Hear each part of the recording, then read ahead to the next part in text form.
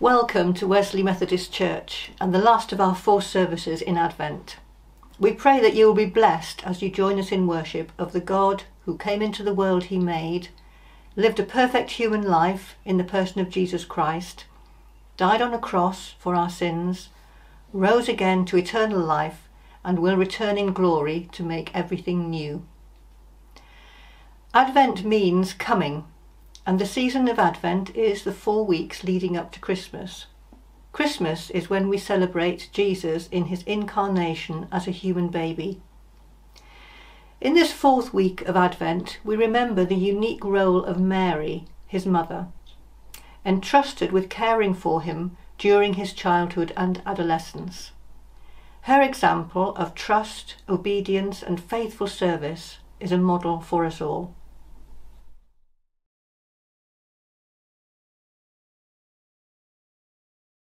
During Advent, we traditionally light candles to symbolise Jesus as the light of the world, coming to shed light on our darkness and to show us the love of God.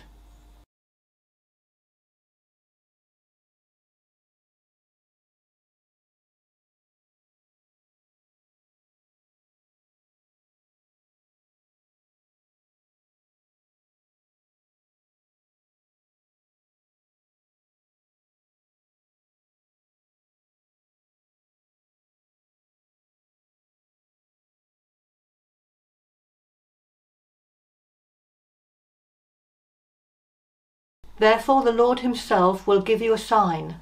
The Virgin will conceive and give birth to a son, and will call him Emmanuel. The prophets had a lot to say about the future birth, life and death of the Messiah. Isaiah in particular talks vividly about the light that will shine in a dark world with the coming of the incarnate God. In the following well-known verses, Isaiah looks forward not just to the birth of a human baby, but to the return of Christ in his risen power and glory, and the eternal reign of peace and justice that will come about.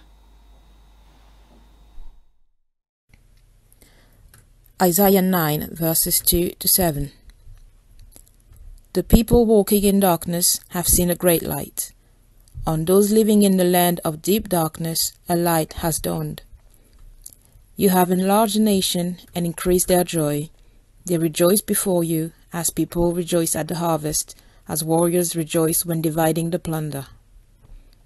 For as in the day of Midian's defeat, you have shattered the yoke that burdens them, the bar across their shoulders, the rod of their oppressor. Every warrior's boot used in battle, and every garment rolled in blood will be destined for burning, will be fuel for the fire. For to us a child is born, to us a son is given, and the government will be on his shoulders. And he will be called Wonderful Counselor, Mighty God, Everlasting Father, Prince of Peace. Of the greatness of his government and peace there will be no end. He will reign on David's throne and over his kingdom, establishing and upholding it with justice and righteousness from that time on and forever. The zeal of the Lord Almighty will accomplish this.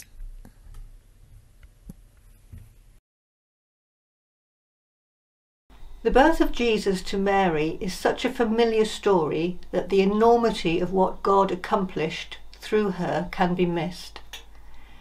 In the words of Charles Wesley, "Our God contracted to a span, incomprehensibly made man."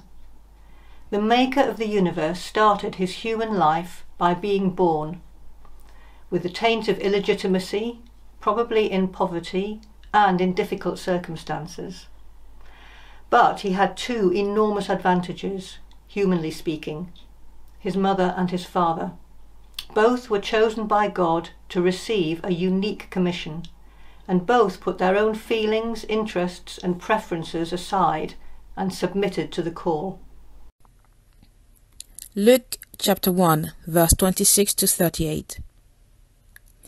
In the 6th month of Elizabeth's pregnancy, God sent the angel Gabriel to Nazareth, a town in Galilee, to a virgin pledged to be married to a man named Joseph, a descendant of David. The virgin's name was Mary. The angel went to her and said, "Greetings, you who are highly favored. The Lord is with you."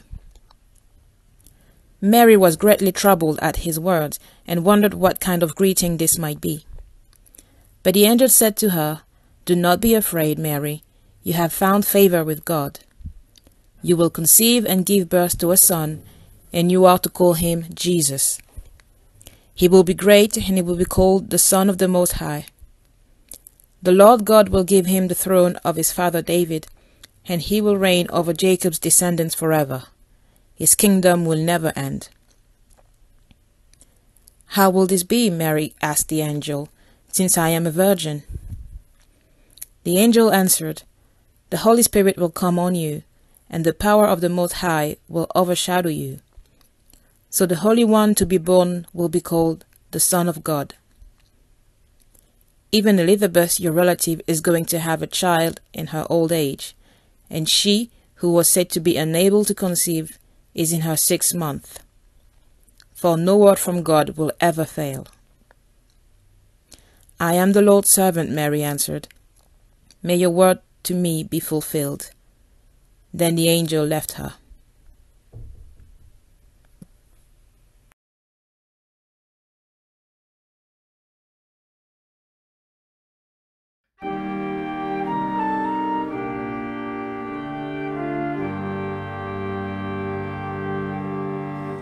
The angel Gabriel from heaven came. His wings as swift as snow, his eyes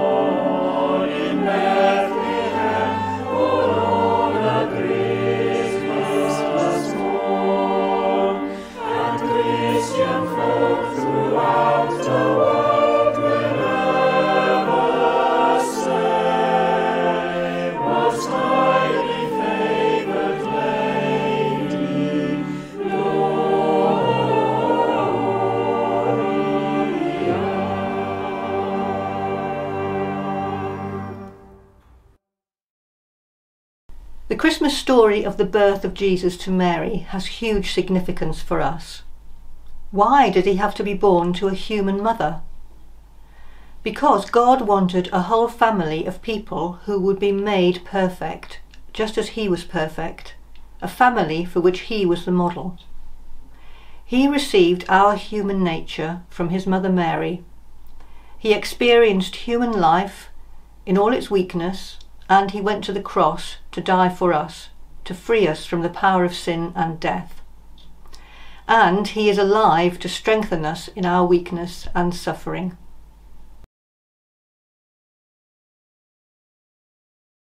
In bringing many sons and daughters to glory, it was fitting that God, for whom and through whom everything exists, should make the pioneer of the salvation perfect through what he suffered. Both the one who makes people holy and those who are made holy are of the same family. So Jesus is not ashamed to call them brothers and sisters, he says. I will declare your name to my brothers and sisters. In the assembly I will sing your praises. And again, I will put my trust in him. And again he says, here am I, and the children of God has given me. Since the children have flesh and blood, he too share in their humanity, so that by his death he might break the power of him who holds the power of death, that is, the devil, and free those who all their lives were upheld in slavery by their fear of death. For surely it is not angels he helps, but Abraham's descendants. For this reason he had to be made like them, fully human in every way, in order that he might become a merciful and faithful high priest in service to God, that he might make atonement for the sins of the people, because he himself suffered when he was tempted, and he is able to help those who are being tempted. Hebrews chapter 2, verses 10 to 18. Quite a few years ago, the students of MEFSOC, that's the University Methodist Society, performed a sketch which was a parody of a school nativity play. Mary, memorably, was a girl of few words. The angel Gabriel came along to her. "Fear not, I come from God." "That's nice," said Mary. "You're going to have a baby." "That's nice." "He's going to be called Jesus." "That's nice." And so on. It was great fun, and quite unbiblical, of course. Gentle Mary, meek and mild, isn't who we see in the Bible. She was quite a robust character, as other stories featuring her make clear. Just think of the time she went to Jerusalem when Jesus was 12 years old and the stir that caused. Yes, Mary was overawed. Who wouldn't be? Even if Gabriel didn't appear all shining white and big wings, he was plainly impressive. And what he had to say was hardly an everyday piece of news. But once over the shock, Mary held herself together with her response, which amounts to, "Well, come on, let's get this straight, shall we?" Then she quickly grasped her part in God's plan. "May it be to me as you have said," she came back with. Submitting to God's will, yes, but revealing Mary's inner strength. She got an important job to play. That, of course, is the whole point of Luke's account. Mary was important, and that's why she gets our attention today. But Luke's primary focus was upon Jesus. From conception to resurrection and ascension, Luke directs our attention to Jesus and the fulfillment of God's promise. This was the promise given through the many means, not least the prophets. As we have seen in the passage which we read from Isaiah, here's the promise of Messiah coming to the world, and it was spelt out in terms almost as explicit as you can get. The zeal of the Lord Almighty will accomplish this, the prophecy ends. The zeal we see in the encounter between Mary and Gabriel. So in Luke's focus on Jesus, we get Gabriel doing most of the talking when he came to see Mary. He told her who the child would be that she was to carry, how he would fit into God's plan and promise. He will reign over the house of Jacob forever, just as Isaiah's prophecy had said. Of the greatness of his government and peace there shall be no end. So, the Holy One to be born will be called the Son of God, continued Gabriel. That takes us on to the passage from the letter to the Hebrews. The writer of this letter explains who this Holy One, this Son of God, must be. He is the one who, he says, will bring many sons to glory. That is, he will guide us and he will rescue us from the mess, the degradation and the sin of this world. To do this, Jesus had to become human, to suffer and to die, to identify with us completely.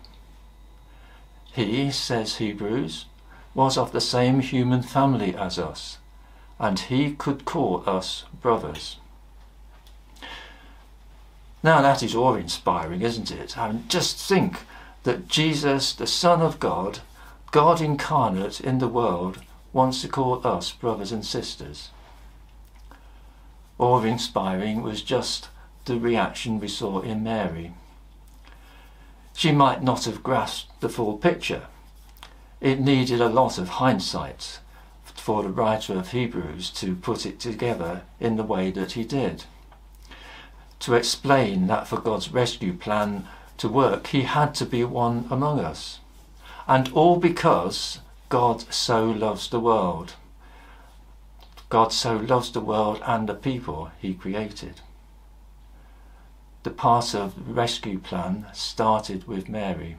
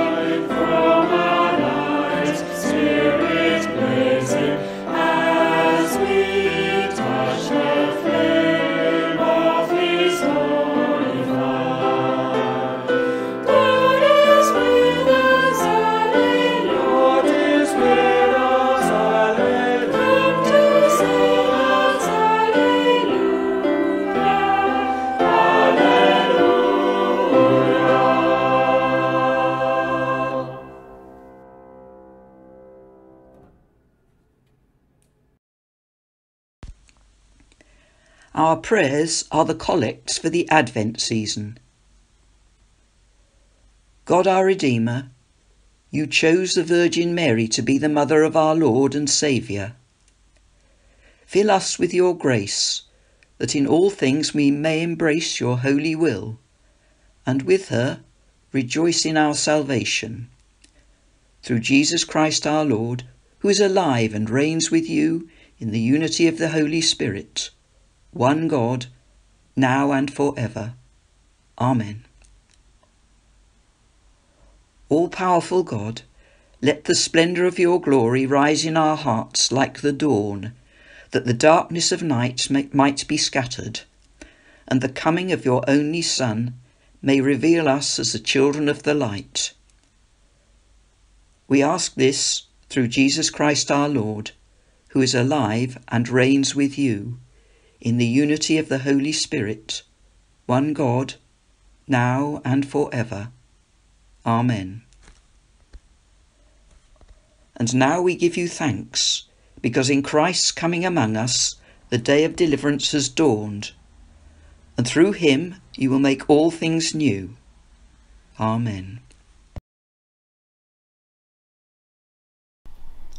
And now a blessing. May Christ, the Son of God, born of Mary, fill us with his grace to trust his promises.